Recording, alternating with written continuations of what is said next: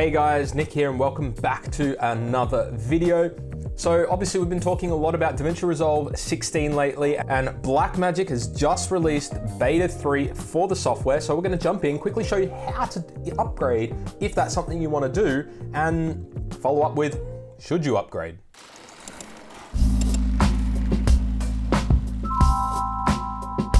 All right, so jumping into Davinci Resolve, it's very easy to upgrade. You literally, it's not going to tell you that it's available, so just keep that in mind, but it is available. So you just go to the top left, Davinci Resolve, and you go check for updates. Now it's going to go through and make sure it's fully updated. Obviously I have updated to beta 3 already, but if it didn't, it would just come up with a would you like to download page with a couple of the changes in beta 3. You click OK, and then it'll take you to a download page on the internet. It will start downloading immediately, and then you install it as if you're installing any bit of other software. Alternatively, you can just go to the Blackmagic website. So you go to your internet browser, go to Blackmagic Design. It'll be on the home page where it says introducing Davinci Resolve 16.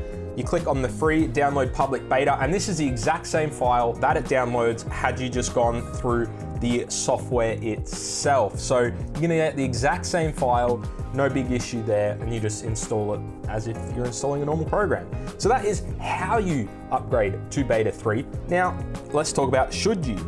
So I've been running Davinci Resolve 16 beta 1 now for about a month or so, ever since it came out basically, and I haven't really had any major breaking issues with the software. Now I do know a lot of people out there have had problems where they just can't use it at all, and that's why we always recommend when testing out beta software to keep a backup of the original main software, so Davinci Resolve 15, for any major projects that you are working on, because you know betas are unstable.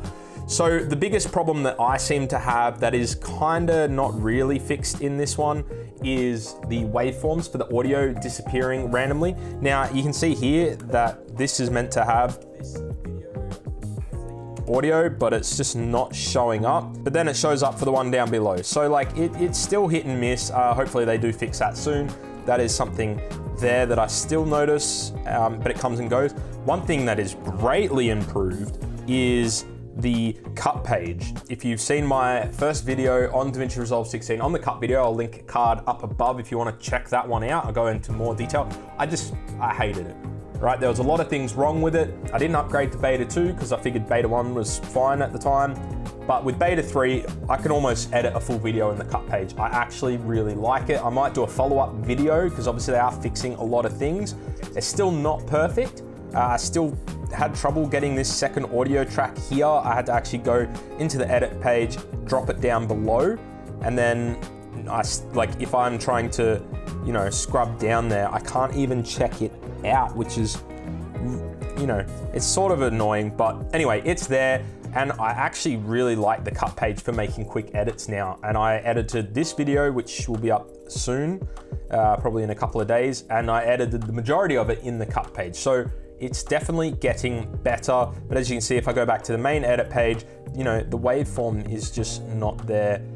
But performance-wise, the software is great. It hasn't crashed on me, so it's pretty stable. Hopefully, you know, I still recommend running 15 if you really need stability, but give it a crack. I'm not having any issues really, which is fantastic. And I think beta 3 is where the majority of the large bugs have already been fixed. It's the smaller ones now. So if you want to jump into Davinci Resolve 16, I think now is the time. Again, follow the advice at the start of this video if you want to try it out. But that's pretty much it for this video.